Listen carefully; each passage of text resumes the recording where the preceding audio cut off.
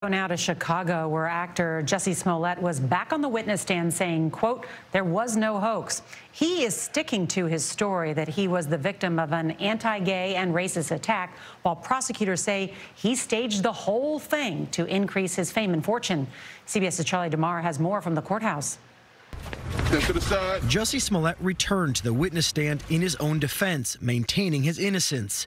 During cross-examination, prosecutors asked Smollett if he recruited one of the O'Donnell brothers to fake the attack, to which Smollett replied, "As I have said for the past 3 years, I deny that. That never happened. There was no hoax."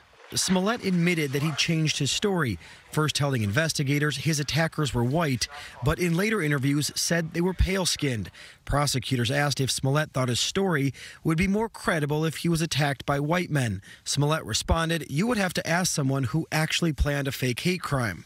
In January 2019, Smollett claims he was assaulted by 2 men who yelled racial and homophobic slurs. Brothers Ola and Abel O'Donnell testified they were paid $3,500 by Smollett to carry out the staged attack.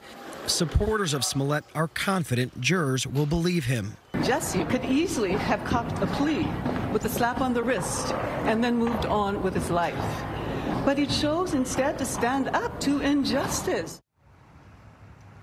Closing arguments are slated for tomorrow, and then the jury will get this case. If convicted, Smollett faces up to 3 years in prison. Norah?